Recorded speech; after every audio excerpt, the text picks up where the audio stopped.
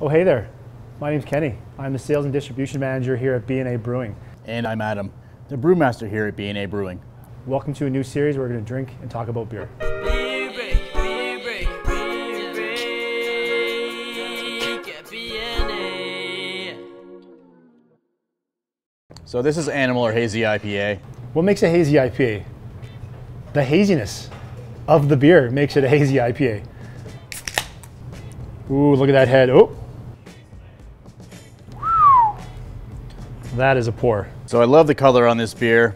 It has some nice orange haze to it. It's hazy. A lacy white head, which really lets you know you're gonna be tasting something that has a lot of juicy flavors to it. Citrus notes, a little piney. Oh, I love that. Sort of tropical, just a hint of pine on the end. Time to drink the beer, eh? There's a very creamy mouthfeel to it.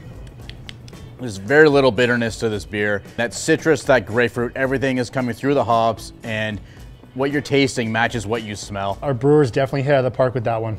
What I really like about this beer is that the color matches what you're tasting. Well, finish is crisp. It's like dry, it's nice. It's like one of those beers that doesn't stick around too much. The higher carbonation really cleanses the palate, so each sip, you get to experience the beer over and over again. When that happens, you just want to keep crushing them and, you know, have 5 or 6 of these, and that's easy peasy. I could see myself enjoying this beer on a patio after a hard day's work. It's got a lot of flavor, but because it is nice and dry, it's not gonna fill you up. You can have a couple of these, sit back, relax, and just sort of enjoy a nice warm summer day. On a beach, 100%. On a patio in the nice weather, whatever, man. This is this is an all-weather beer.